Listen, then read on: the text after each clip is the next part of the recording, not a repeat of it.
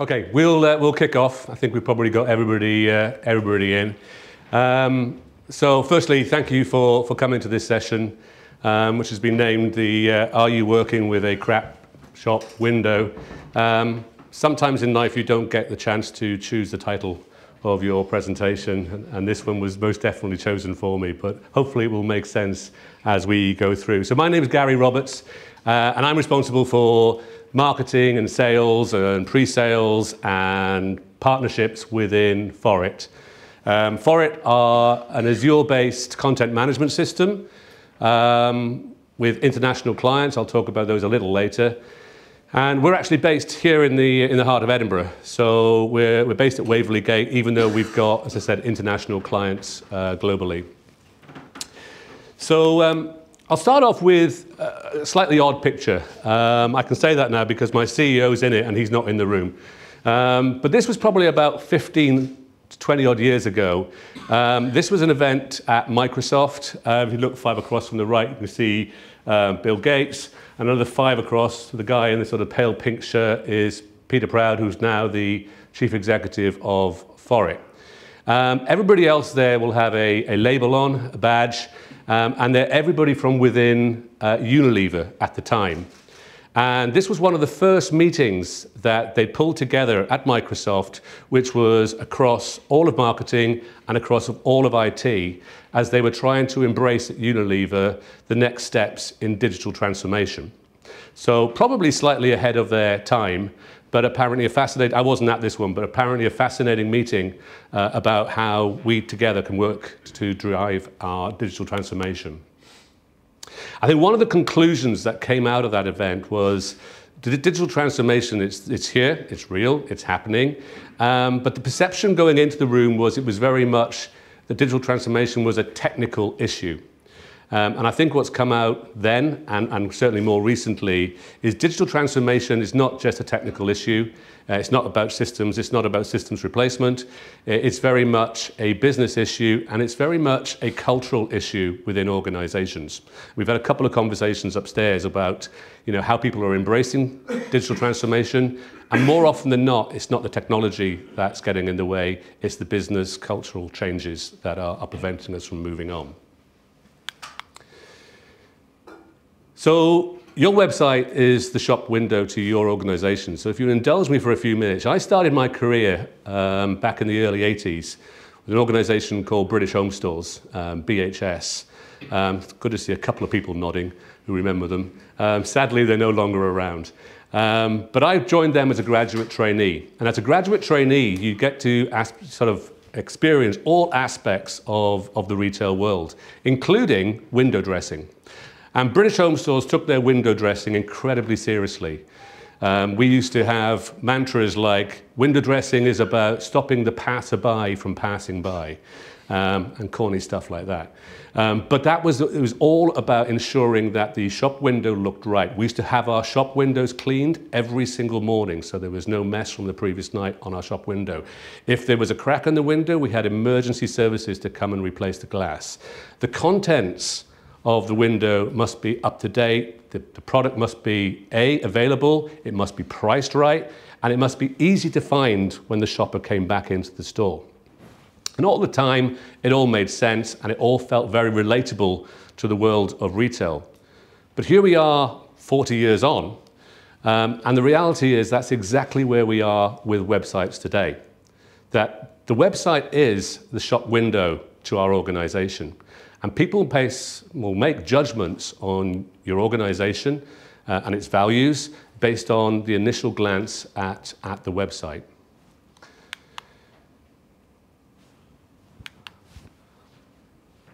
So what came out of the discussion that Peter would have talked about if he was here with Unilever, what's come out of the discussions I've been having in the last 20 years while I've been involved in MarTech, has been that when we talk about websites, quite often it's initially thought that the website is the CMO's issue, it's the CMO's domain, it's marketing's problem, when in fact it's quite often everybody's part of the organization that they actually come together to work on the website. And there's a number of reasons I'll go into in a second as to why this is absolutely key. Organizations that work purely in silos and drive their website environment on their own, be that marketing or be that IT, are typically going to struggle in the web environments or the web situations we find ourselves in today. By the way, you notice there's a plug for Lego there, and I'll come back to that. Security concerns is probably the number one thing we talk about these days. Actually, there's a lady called Jane Fraser, who is the CEO of Citibank. I don't know if anybody from Citibank is here. No, Jane's over in Dubai at the moment, and she was quoted this week of saying that the S of ESG should now be changed from social to security, such as the implications that if there are security issues within your web environment or your organization. Forrit conducted a survey recently where we surveyed 250 CMOs, CIOs, CDOs, CTOs about their web environment. And within the survey, the results was that 50% of the respondents said that they had had a security breach via their CMS within the last 3 years. And a majority of the respondents had come from the financial services industry. And 50% of those said they are really concerned about the rise in cyber attacks that they are getting, and one of the access points is typically through their web environment. 88% of the respondents talked about the fact that they had more than 3 multiple CMS vendors. So within that increases the vulnerability, it increases the risk, and increases the impact on brand. It's interesting, I was at a CMO dinner last week, and there was a discussion typically around the responsibility of security. And at the start of the workshop, the view was security is IT's issue. Security is that of the CIO, the CISO. By the end of the workshop, the agreement was this is everybody's responsibility and concern, because if you get a data breach, if you get an attack, the impact that has on brand, the impact that has on reputation is such that it's quite often not retrievable. And suddenly at that point, CMOs in the organization were saying, yes, this is me too. This is not just about my CIO. Following on from the security side is the impact that has on integration. So, we know with security issues, they come in via the content management system, but the content management system is typically integrated with a number of systems within the organization. And typically, it could easily end up within your financial system. So there was 34% talked about the fact that there was a real genuine concern about the implications and the impact that the security risks were having via their CMS system.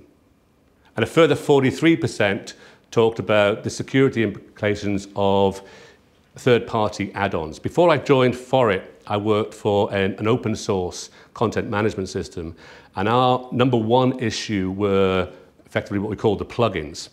And the fact that those plugins were driven by open source developers, accountability was often an issue. If your core system was on content management system was upgraded, did that mean that everybody around it via the plugins was upgraded? Typically not, which A, created vulnerabilities, and secondly, normally caused freezes or even a 404 page, which again is a reflection on your organization and an impact on your brand and reputation. And if all this is happening, and when this happens, what are the implications to your organizations? Typically, your IT gets dragged away from what they're doing to fix.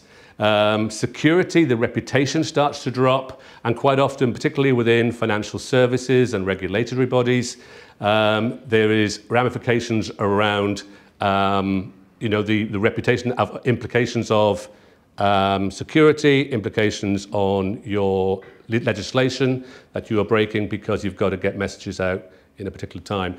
And least of all, marketing, as we talked about, the reputation and the risk to brand. This brings us on to content and creation, and the fact that, these days, we've had so many conversations upstairs on the stand around organizations who come to us and talk about localization. So So quite often, websites are created in English, be that American English or proper English, and they will then look to roll that out across the world. And there's been conversations just upstairs where people are saying, yeah, it can be 3 or 4 weeks before I can get this out to Asia. And what we're very happy about within Forrit, we run the Microsoft websites on the Forrit platform, is we get this out within hours upon the release of the English version, as opposed to weeks. And again, that has all sorts of implications on, the potential of legislation, where you've got to get messages out fast, and it has implications on revenue, where we're able to get the right messages to the right people at the right time in the appropriate localization.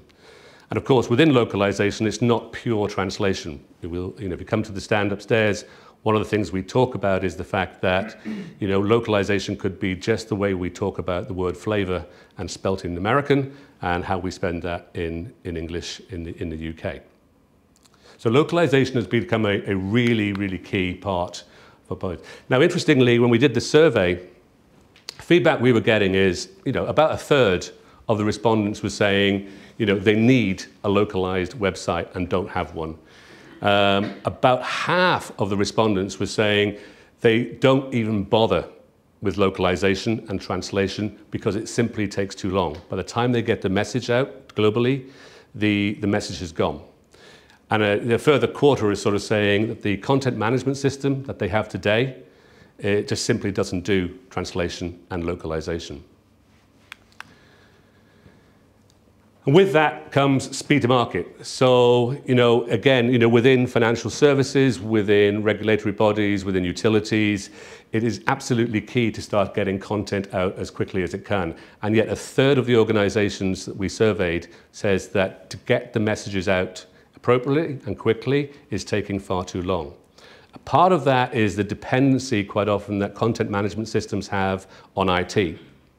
And what we're seeing in the content management environment at the moment is a lot of organizations are trying to get to the point where, building pages, creating messages is actually done by page builders as opposed to the requirement they need to have an IT person alongside them. So again, the impact of this, be it localization, be it speed to market, is that IT gets inundated with multiple requests to be supporting the CMS environment. Marketing get frustrated because they perceive that IT are taking too long to support them in getting the messages out globally. Security has the implications that they are slow in getting, legislative messages out to the world. And yeah, the frustration on marketing is that, it's too slow. They're being beaten up to get the messages and the pages out quickly, and it's being held up, in their eyes, by IT. So, say in the last 20 years, in my experience of working alongside MarTech organizations, the best organizations are the ones who manage to pull together dedicated teams who are focusing on the website environment, not just from marketing, but right across the whole business. So everybody plays a part, be it IT, be it security, be it marketing, be it business messaging, pull together into teams around the website environment. And this brings me on to Forrit. So, I said at the start, whilst we're based here in Edinburgh and we've got offices in London, our client base is international, it's global. We do the websites for Tesco Bank, we do the websites for Lloyd's of London, we do the websites for Microsoft. And that is all based on the security of Azure. We pride ourselves on the fact that we are secure and we are scalable.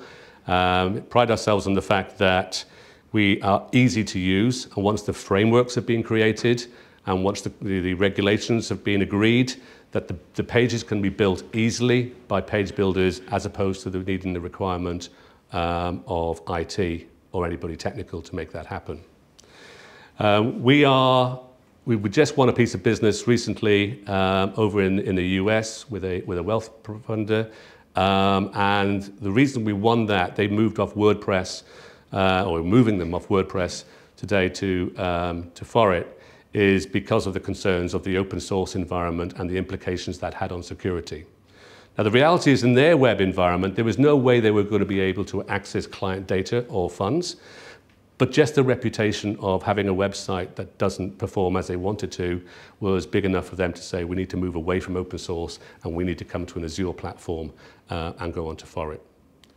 We're talking at the moment with a big organisation in Scotland, a government organisation, who have in this, I think it's in the region of about 700 sites.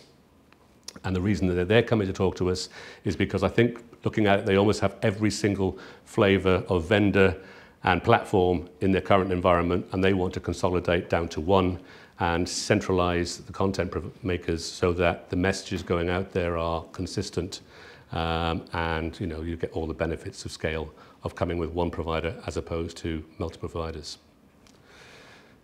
Again, you see the subtle dig on Lego. The reason I keep doing that is we have a Lego box, which is a Porsche 911 on our stand, and it's simply a come and chat to us. We'll scan and you're entered into the draw, which will be done later. What's amusing me, I was saying to one of my colleagues earlier, is the number of guys who come and say, oh yeah, my kids would love that. And you think, no, this is not for your kids, this is for you. But it's up there, it's fascinating, it's actually a nice bit of kit.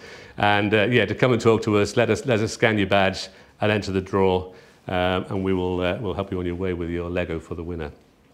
So that's really all I wanted to say. As I say, we've done a lot of work around getting the feedback from the survey, understanding what the pain points are of organizations today, be that on the marketing side or on the technical side. We've worked with a lot of organizations who are looking to move away from their current environments and come to Forrit for all the reasons I've just talked about. And all I would say is, if you've got situations that are specific to you and don't particularly want to ask in front of a wider group, then please come up to the stand. I'm there with 2 or 3 colleagues. We'd love to talk to you, and we'd love to understand your situation and see whether we could help you on your way.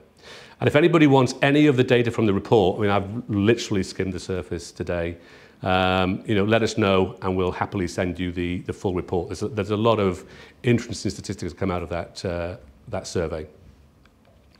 But with that, I will pause and say, I know it's difficult sometimes in a wider group to ask questions about your web environment and security concerns or the look and feel. But if you have got any questions now, I'll happily take them. There is a mic, actually. It's for the benefit of the recording rather than the room. All right, hi. So my name is Sejal. I'm working at Heineken. Thank you for the talk. It was really informative.